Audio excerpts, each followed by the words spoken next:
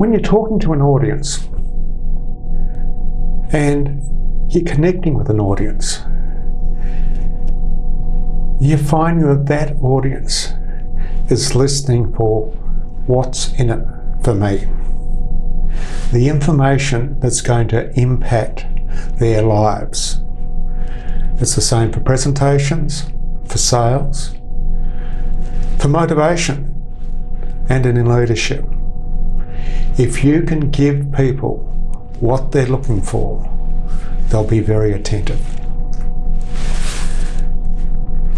To run a volunteer organisation, it's essential that you can really meet people's needs, be aware of what they need. In sales, there's a saying, you sell people what they want and you give them what they need.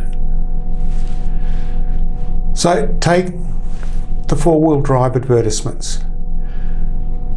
There's a couple running at the moment. One's a mother and daughter jump into the four-wheel drive and head out into the bush and go riding their bikes in the bush.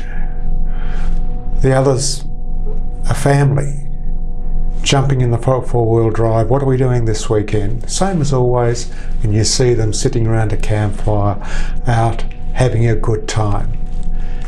They're selling the experience, the emotional connection, the emotional outcome, the good time. They're not selling the vehicle. The vehicle is what gets you. It's the feature that gets you to the good time. So rather than sell the vehicle saying it's this colour, this is this size and everything else, all the bits and pieces about it, they sell you how it's going to change your life. The beer commercials are exactly the same. They have people having a great time, having a party, music, song, dancing. They're not selling the actual beer, they're selling what the beer allows you to do. It all comes back to what are your features, what are your benefits.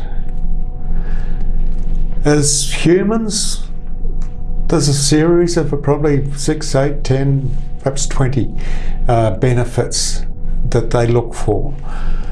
But if we run through just a few of the benefits, saving time. People want to save time. That's how the gadget people and the TV infomercials, this makes it so quick to do this. Save time doing that. They're using the benefit of saving time to market their product. Save money. Shopping at those supermarkets send out their discounts every week. You can save money by coming to us. They're not saying, we've got a beautiful store and all our products are in neat rows. They're saying, you can save money. Or make money. You've got the financial planners and things who'll be saying, yes, I can make you rich over time. And you've got all the schemes that come in through your emails saying, we can double your money overnight. They're trying to lure you in to a product by giving you a huge benefit and stop you looking at the features. Avoid effort is another benefit, which a lot of the technology really targets. You'll save time doing this. You can do 3 things at once with this app. So, and also find success. Education. What do they sell? Do they sell the hard work, getting your degree? Or do they sell the people throwing the hats in the air on graduation day and going to a great job? Health is a huge one. Being pain-free. You'll find the doctors and all the health products are marketed. They market their benefits of you living a healthy life. being safe and secure and having certainty. Your insurance companies, insure yourself against death, insure yourself against this, that and the other, and you'll be safe. They don't tell you about the fire, they tell you about that you're going to be safe. Live and love. Sex sells. Look, you've got Tinder, you've got 101 things where people use a beautiful looking woman to sell it. So it's something that people just look at and say, wow. Increase in happiness. Holidays and clothes. They show you looking really great in clothes, a model looking great in clothes, or a holiday destination where everybody's having fun. Fulfillment for personal growth. And this you find is a lot of the education and the self-development. Why are you watching this video? Because you want to get better. You want self-development. You want personal growth. With confidence, education and training will always push the confidence angle. And freedom, travel, once again, get rich quick schemes and things like that. When you look at the features, they are not usually memorable. Sometimes they are, but not usually. You use the features to reinforce your benefits.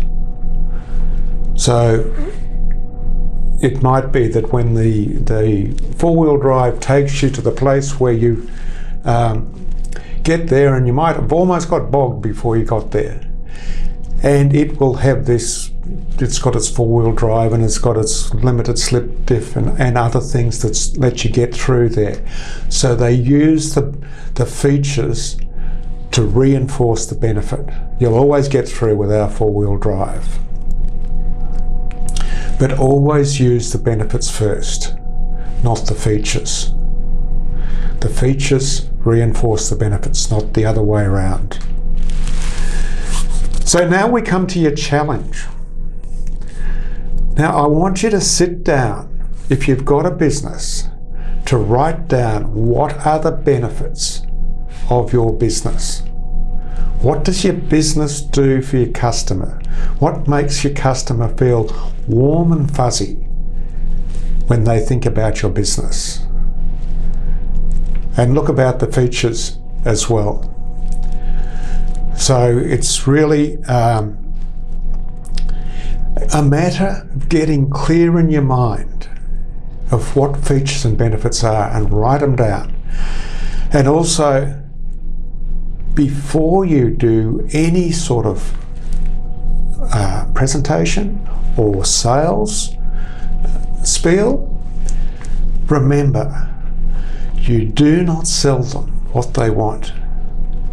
You give them what they need. I'll catch you tomorrow for day 5.